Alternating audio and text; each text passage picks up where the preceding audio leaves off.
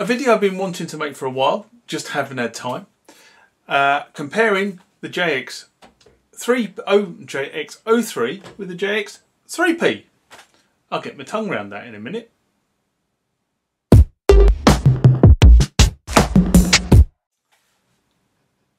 Now, many of you, if you've watched the channel, will know that in the last few years I've had two JX-3Ps. I don't own a JX-3Ps. These have been JX-3Ps that I've borrowed.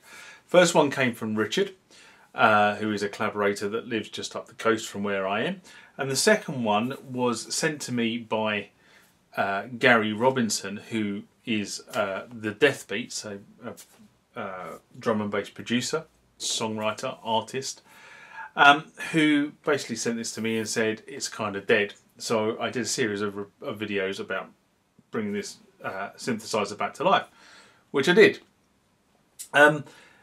And what I've been trying to do ever since is actually compare the JX-3P, which is in front of me here, with the JX-03, which is this little unit that I've sat on the corner of this keyboard. So this is basically covering the instructions for editing sounds, which you can do from the keyboard, and even though Gary said I can do that easily, to be honest, it's a pain in the rear end. But I've put it on here, and what I've done is I've MIDI'd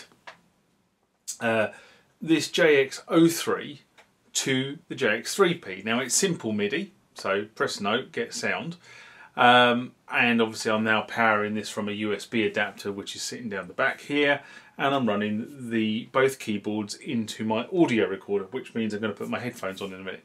But what I'm trying to understand is how close is that to that?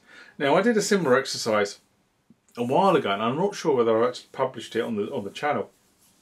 I know I recorded the videos probably over a year, maybe more, where I actually had the JU-06A and the GNO-106, and I compared the two of those.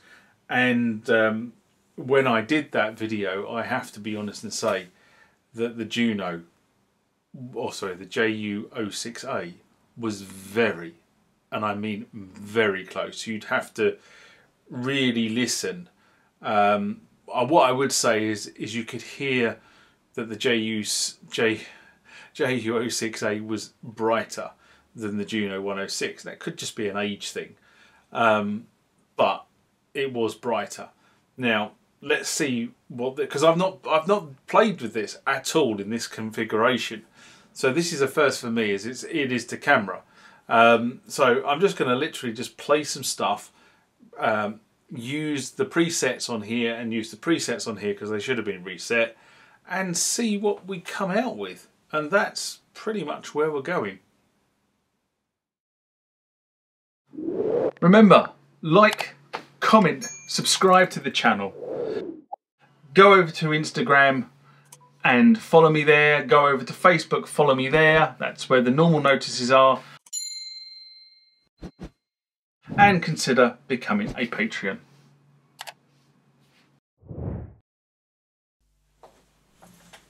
So I've put the old cans on for this because otherwise I can't hear what's going on. And what we're going to do is we're going to start off by going A1 on the JX-3P and A1 on the JX-03, and then just playing standard chords.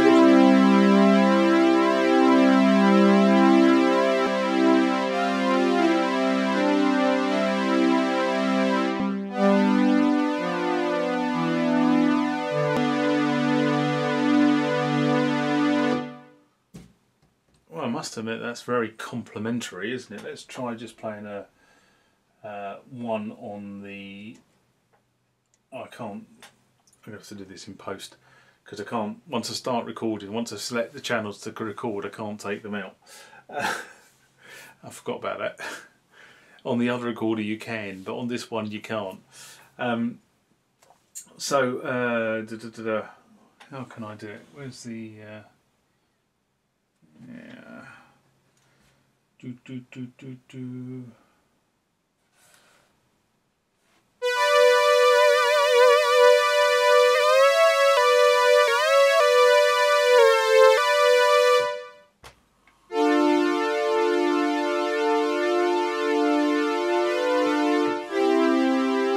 So what I'm going to do is I'll do this in post. I'll actually take one of the channels in and out in post so you can hear. But this is both running.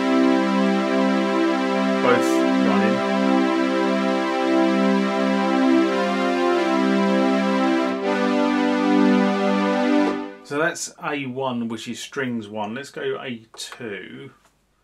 Well, actually, funny enough, it's changed to A2 on here, which is quite cool.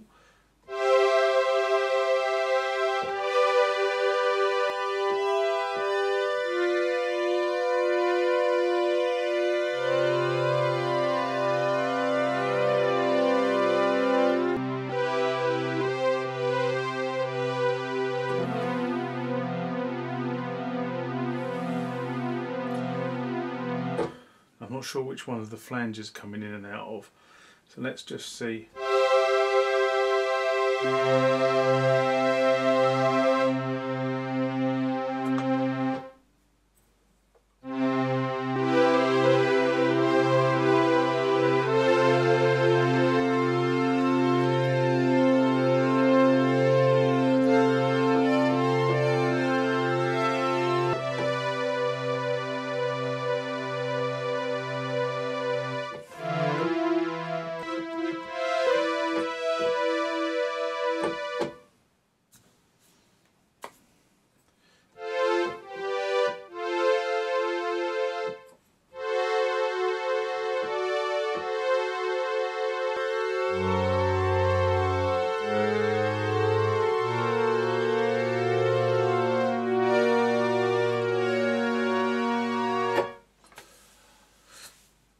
Okay, again, you can't hear, as I say, I'll have to take this in and out in post so you can actually hear one over the other. So let's go on to a brassy sound.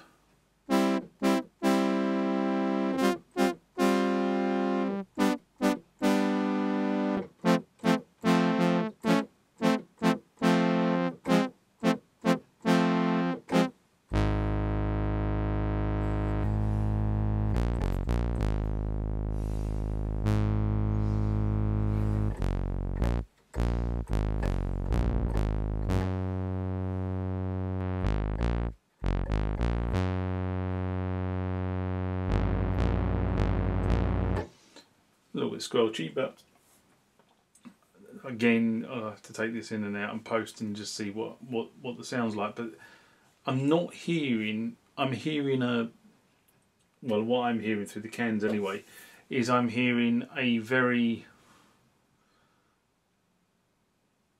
harmonic from the two of them, which tends to say that they are very close in tone. I'm not hearing something that's majorly out of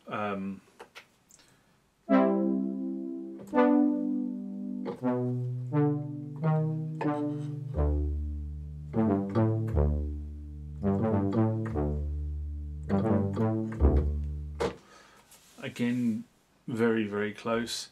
Now, I seem to remember this was one of my favourites. So if we go to bank B, oh, look at that, it's changed to bank B. So it's sending the right MIDI controls between the two. And the fat fifth.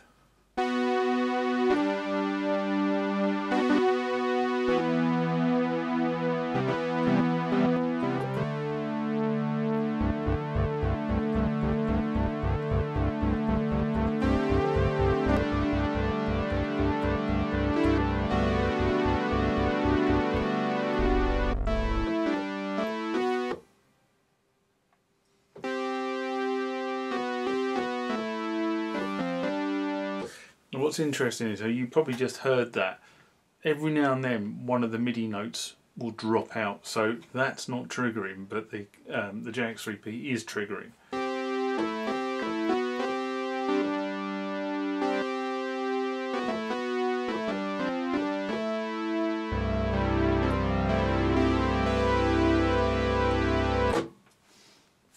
Again, it's a very, as far as I can tell, it's very close.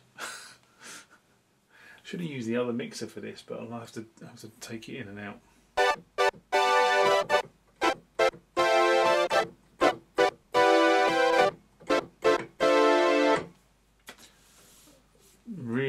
nice sound. So let's just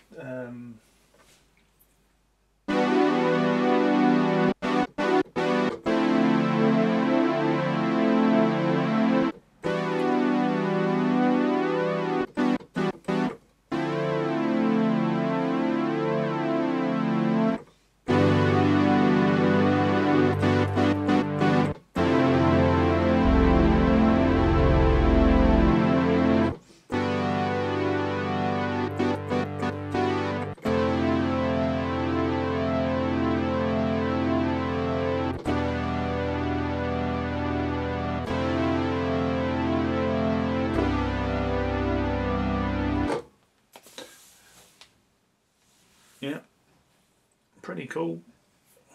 Very, very close. Let's go something like that.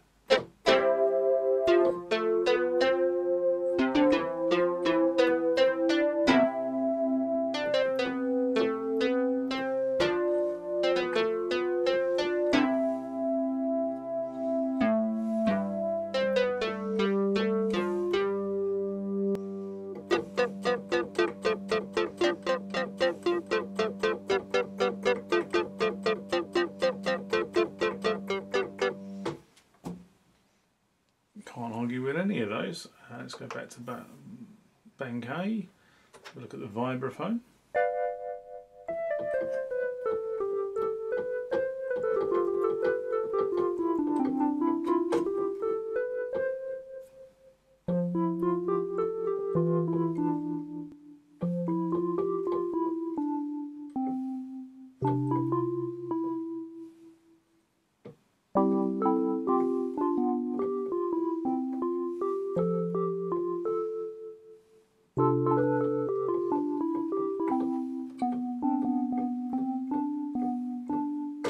I can tell my fingers aren't warmed up because I'm playing all kinds of duff notes, but it doesn't matter. It's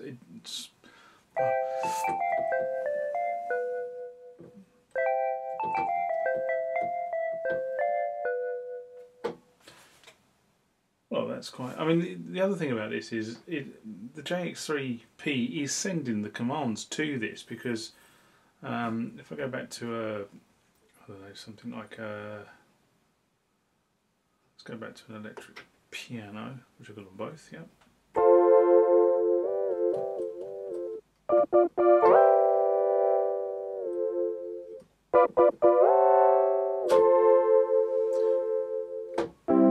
The only thing you're not getting on here, because obviously you can vary the modulation here, but you can also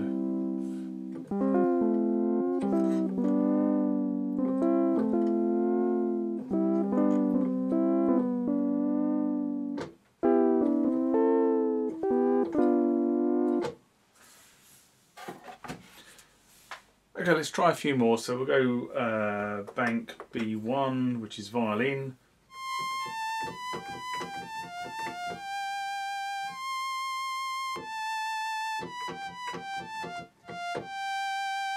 Which is a very synthy violin, isn't it? Flute.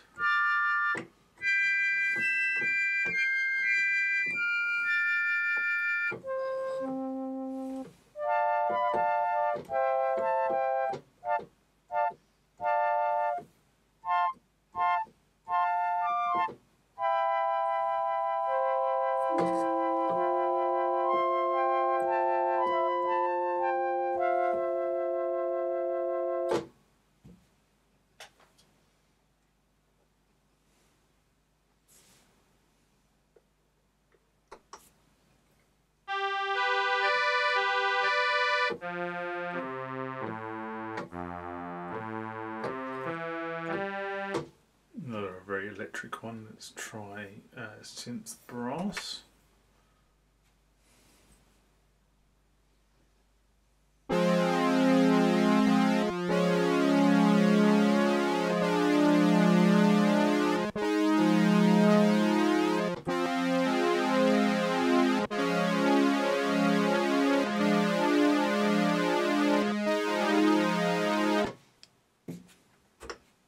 Synth brass 2.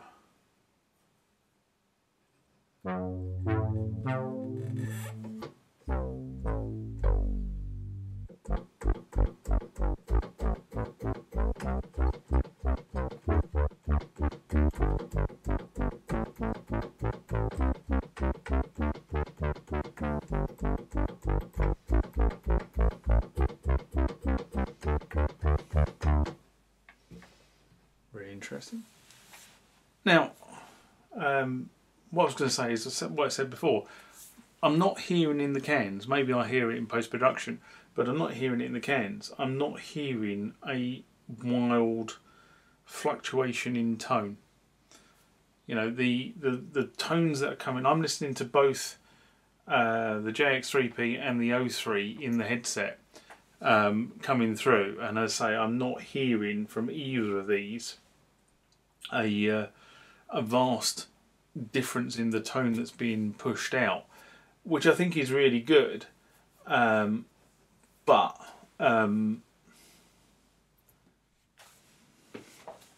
Okay, limited playing conclusion. The JX-3P and the JX-03 are incredibly close in terms of sound. I tend to think, and I will look at this in post when I listen to it back in post, that the 03 is slightly brighter in tone. I've got brightness or the brilliance on the 3P set to midway, and I haven't altered any of the parameters on the 03, so it is literally factory set. But what I would say is they are incredibly close in terms of tonal qualities, which is obviously what Roland were trying to achieve with the 03. So when I give this keyboard back to Gary, I know that my 03 is a faithful rendition of the 3P, which I can use in stuff going forward.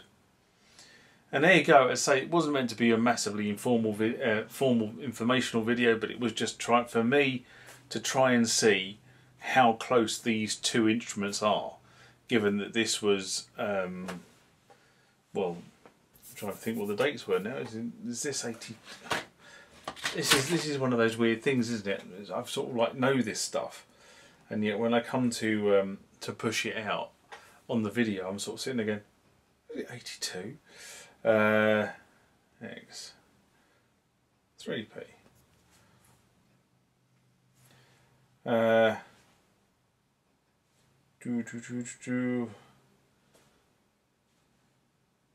1983. So that's 1983. And this one was 215, I think. JX-03.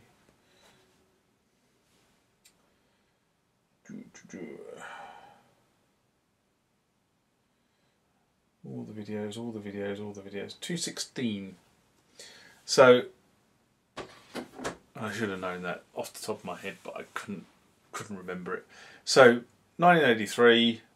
So that's 93, 03, 13, 33 years later, JX-03, and the JX-03 is as pretty damn close as you're going to get to the original keyboard in a boutique module.